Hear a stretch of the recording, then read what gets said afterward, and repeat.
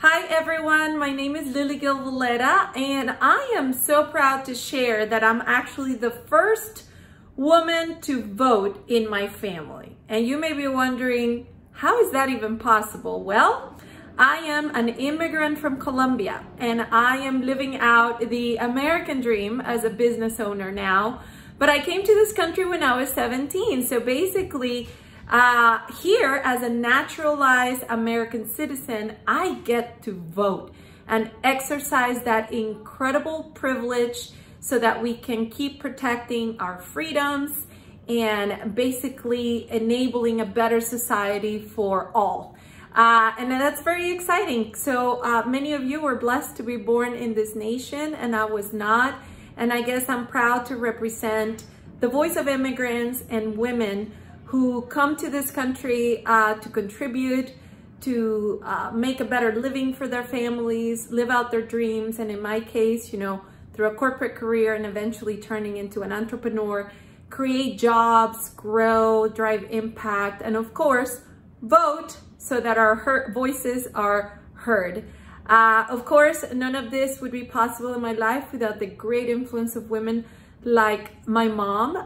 Rest in peace. We lost her to breast cancer a couple of years ago, but she was a trailblazer and I'm definitely voting and taking action and advocating in honor of her legacy.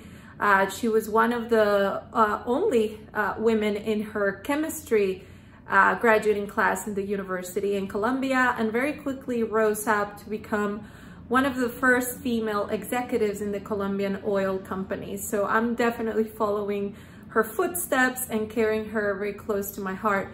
And of course, right before her was my grandma, who was, I think, the first female principal of a big school in Bogota, Colombia.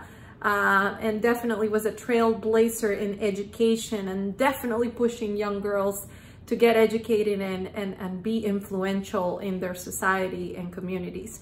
So here I am, humbly and proudly, I guess, carrying the voice of Hispanic Americans, of immigrants like myself that now get to call this amazing country my home.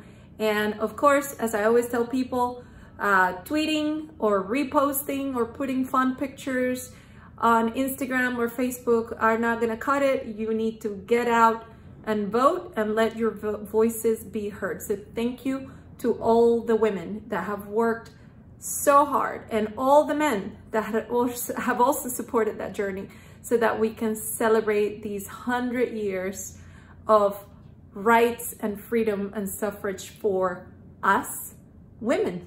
So cheers to 100 years more. Bye.